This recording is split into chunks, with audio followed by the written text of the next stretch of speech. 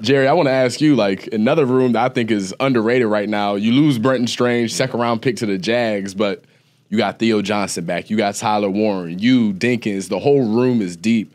I mean, I played with Pat Frymuth. I mean, four or five tight ends from Penn State since 2018 are in the NFL now. Yeah. How has that room elevated? The depth there? What's that dynamic been like? I feel like it's only getting better and better. Like, we just added two more younger guys, too, so, like, it's continuing to build. Like, Theo, you know, this is supposed to be his breakout year this year. Tyler Warren as well. Khalil, he's been getting way better. Of course, I've been growing, and we got two other young guys, so. Tell me about him. How you like Joey? Yeah, like Joey rap. Like, Joey, ball skills. He got great ball skills. Rap all around. Like, I see him being the next Pat Frymuth here. Yeah. Like, that's who a lot of people on the team say you remind him of. So for sure. Yeah. Definitely, I think so, too. So, but, yeah, our room is deep. Loaded. And it highlights on the trend I want to talk about. We already talked about Losi. When Galt left, he got promoted. Ty Howell was a GA at Penn State. Yeah. And, you know, the normal route for GAs is, boom, you do that for 2 years. You got to go to a small school, climb the ladder. Shout out Franklin because he was like, nah, Ty Howell is ready right now.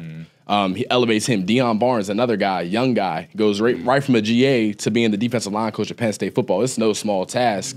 And it's cool, especially when they're guys that played at Penn State.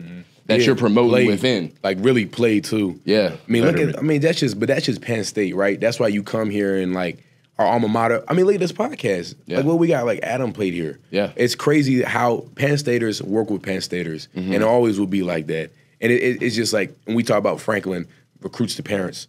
That's only work for us because you know when we're growing up impressionable and everything, our parents know better than us.